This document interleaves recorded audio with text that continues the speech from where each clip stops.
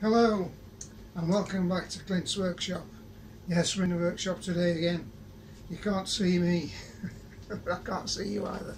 Anyway, what we're going to do today is to look at surface finishes. So many people I find to get good surface finishes, they use, after they've machined it, things like this. Emery cloth or abrasive cloth or whatever, or wet and dry. I can't see it. Wet and dry. You don't need it. You don't need it. So what we're going to do today is to show you how to get super smooth finish, and with you're going to observe now a final cut, which will give a super smooth finish, like a shiny mirror type finish, and you'll see how we can do that. I've already prepared everything, and so this is the nose cone of the spaceship that I'm working on for my granddaughter for Christmas. So I'm now doing a final cut on the nose cone. Okay, so here we go. Let's switch it on, and to get this smooth finish, try to observe the movement of my hands here.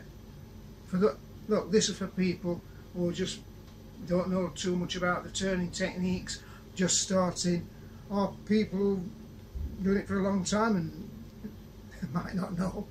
But anyway, if you're not interested, you don't have to watch it. But if you do, I'd be obliged if you could subscribe to my channel if you like this, and I'd be much obliged. I need some more subscribers, and leave a comment, like your comment. I reply to all my comments that are made, and even if you don't like it, leave a comment, because that gives feedback so I know what to do. If you don't like it, I'll not do this type of thing again. Maybe. I only do what I want anyway, but I think you might be interested in this one. So here we go. This is on the Boxford Lathe, and I'm going to speed up from 250, which is what it is now, and I'm going to cut it about. I'm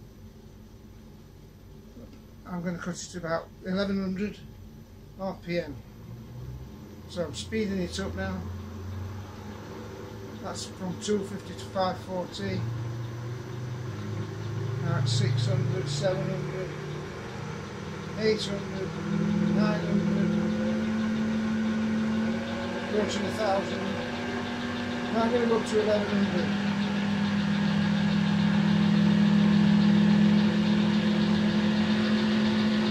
So now also we're talking about using high-speed steel cutter, which is usually 18% tungsten material, and I'm going to put a final cut on this nose cone of about 3,000th of an inch, and that leaves, it'll make it 6,000th of an inch less in the diameter, so 3,000th of an inch each side. You can maybe make it up to a 64th cut, but I'm nearly down to that size I want here. I'm just going to touch it.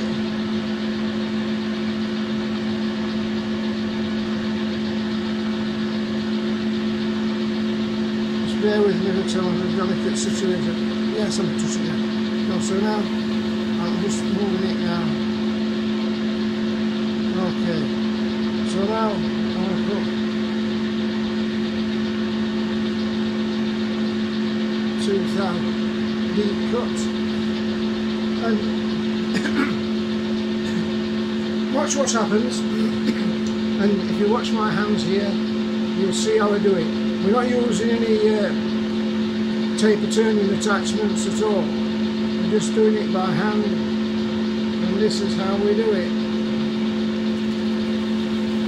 Now you'll notice that because we've got different varying diameters all the way down the surface, then we can actually go a little bit quicker on the larger diameter sections and then slow down a bit, because that's the advantage of trellising it by hand feeding it by hand as opposed to auto feeds.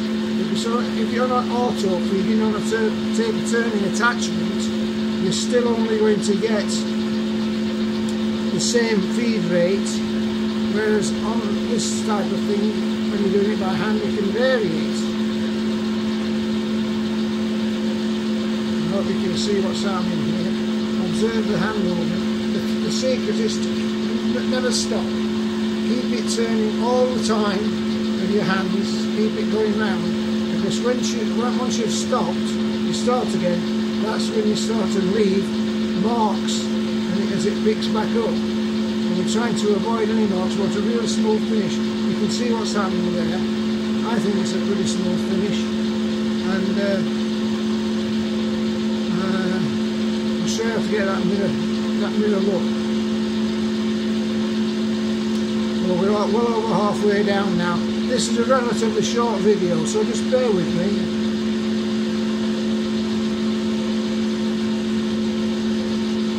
Now you'll see it looks a bit shiny at that bottom. Now bear this in mind. I did a little test for you, because I said you won't have to use any emery cloth and stuff like that. But what I did on that was apply a little bit of metal polish, which I'll show you later, and it gives it a real shiny mirror type finish without the use of any abrasives. So we're almost there now. And as I say, a lot of people do use fine emery cloths to smooth it even more, but it's not really necessary, as you will see. You need a sharp tool, and you can find the various sharpening techniques to get a good finish on some of my earlier videos. So here we go. I'm going to almost, we're nearly at the end now, just about 1/8 of an inch to go.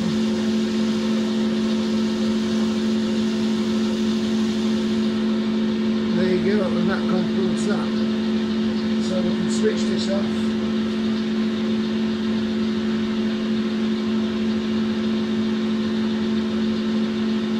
I'm still doing 1100 RPM. Well, it's a bit noisy, isn't it? That's 1100 RPM. So what I can do is I can wind this back out of the way. Normally I would move the whole saddle out of the way. Yes, I think that might be better. Got to watch for the camera. Yes. Okay. So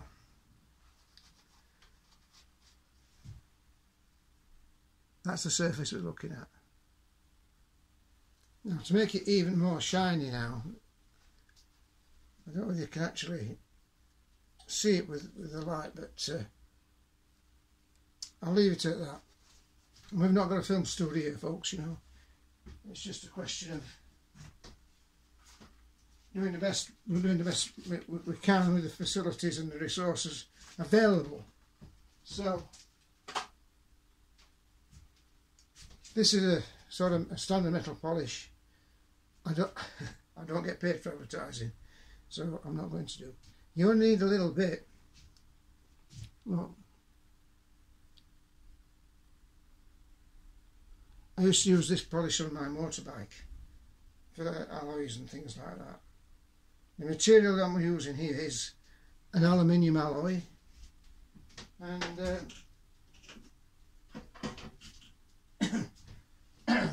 now I'm going to polish it up just to finish it off to make it even shinier. The thing is, with these surfaces, it can they can oxidise unless you anodise the material. But I use it on the motorbike, on the alloys, and it lasted for quite a long time. Really, really good stuff. So here we go.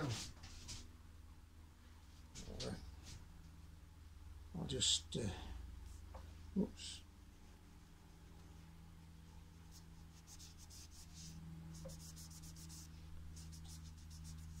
I'll put a little bit on there, and then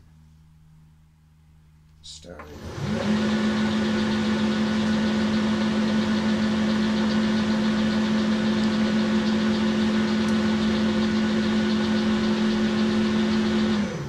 Need a little bit more on, actually. And put it at the end. That should do it.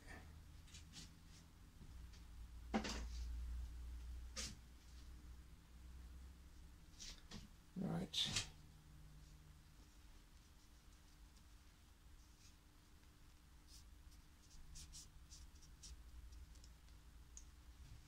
Here we go.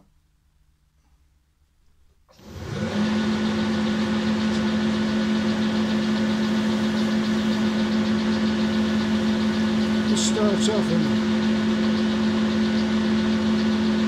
gently.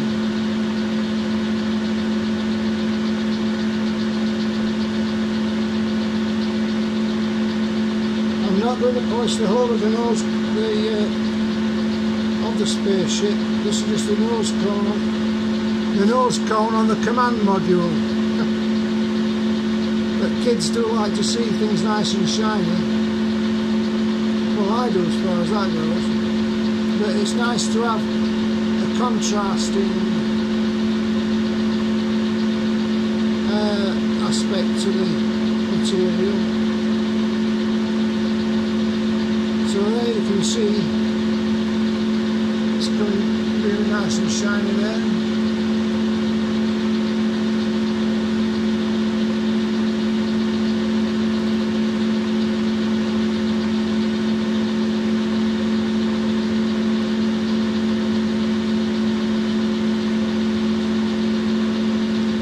What you can do is to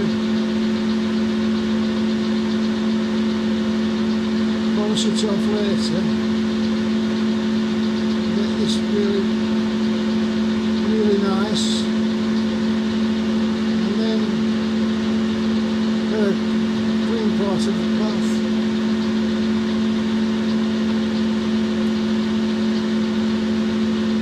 And what I'm going to do is to get a softer cloth here to buff it up.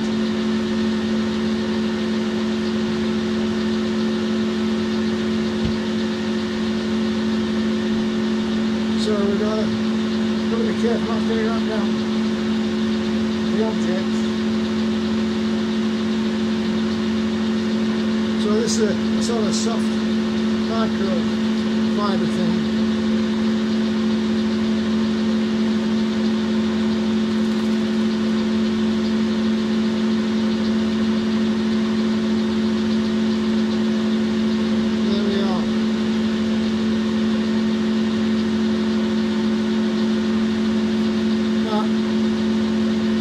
So what you can do, if you're not happy with that particular finish, you want to apply a little bit more polish. Yeah, well, you can do that. But it looks pretty nice. But we're going to do a little experiment and put a little bit more on, just to see if we can buff it up a little bit more. Okay. Here we go.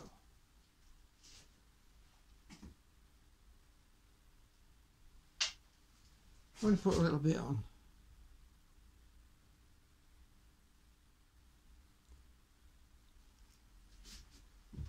Right.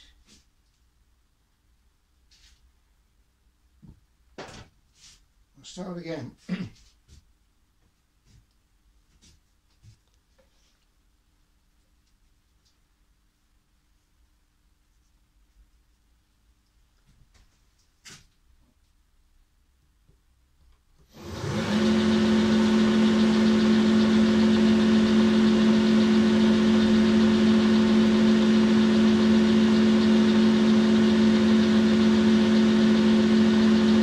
Now you've got to be careful when you're working close to the chuck. Make sure you don't get your fingers trapped in the drawers. It's not much fun. Now I do believe it's getting a higher gloss finish. If you don't need it, just stop when you want to.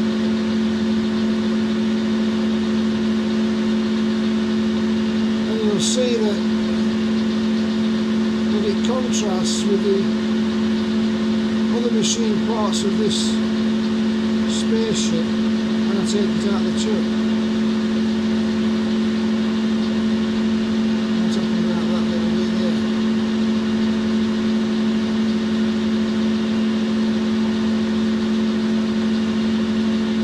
But make sure your cloth's clean.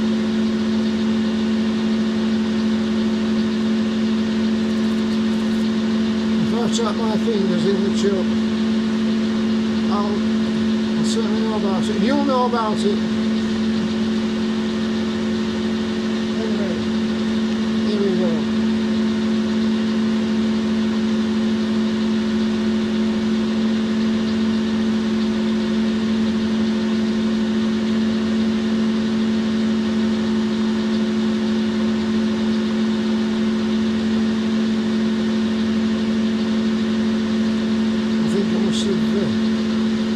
Got a little bit of a swarf on that bit because I think it's scratched it. So I'm going to put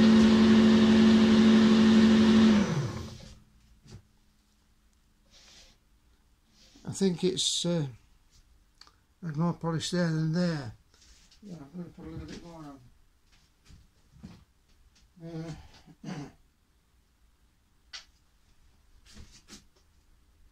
Just there.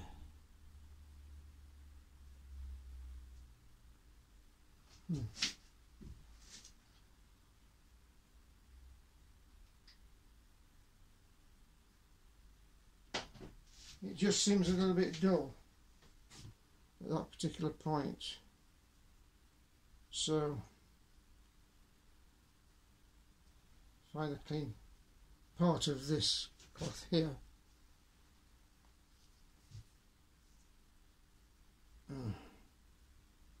This thread on this cloth, it's going all over the place.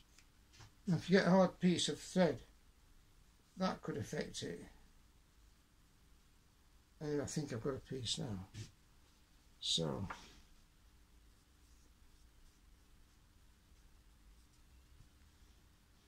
let's go.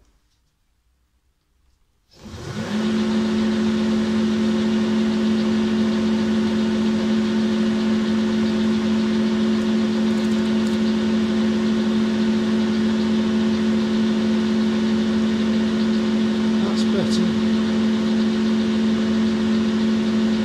That's a lot better.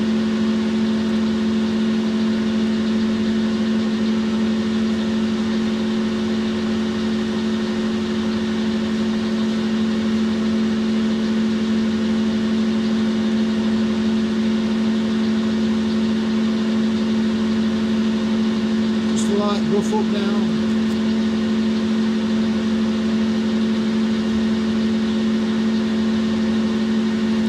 Not too much pressure on because you can. If it's got a big swarf lying around, it'll just dig into the aluminium and have a bit of grit. And that's not much fun. Anyway.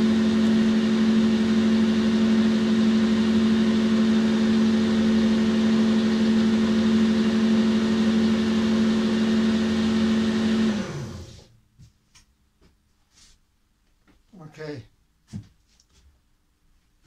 what do you think about that? It doesn't look too bad to me. So, there we are. I think that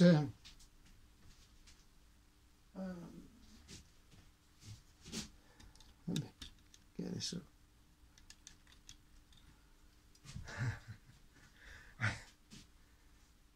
I'm not saying never to use the abrasive thing, the abrasive cloths and emery cloth, wet and dry. But I'm just showing you that you can do it without it.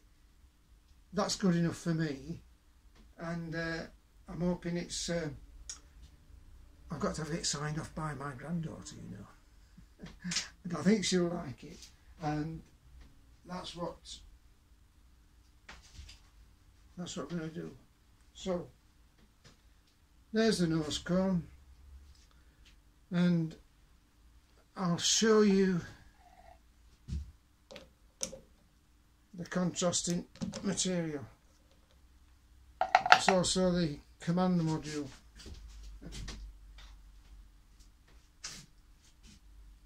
So there's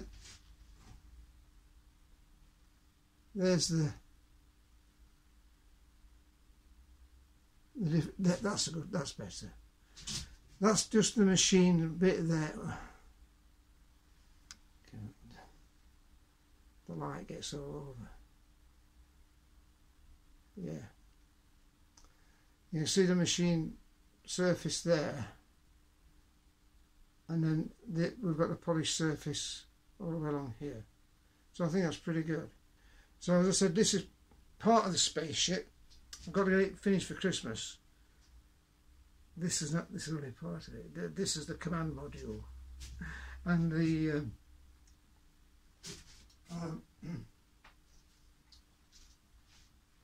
I don't want to get finger marks on that bit, so I want to show you inside there. It's bored out, and that's to take the both of the rocket launch, the engine bit, and if you remember, we did a recent video on fits, push fits, sliding fits, and that's a sliding fit inside there for another component, which is something like this.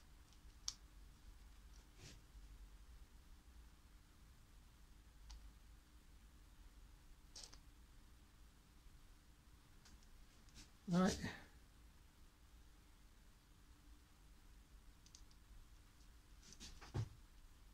And there's something else that's got to go on there. It's not finished yet. I'll keep you posted as I do it. Anyway, sliding bit. There you go. When I took it out, you could feel a slight suction because of the fit. If it's too sloppy, it's not what I want.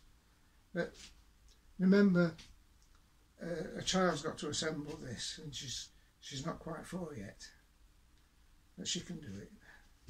But the thing is, I don't want to get it damaged by other toys.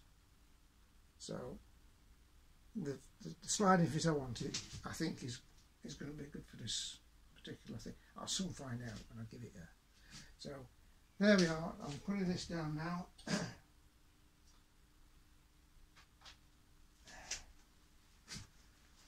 If you like this video, give us a like, please.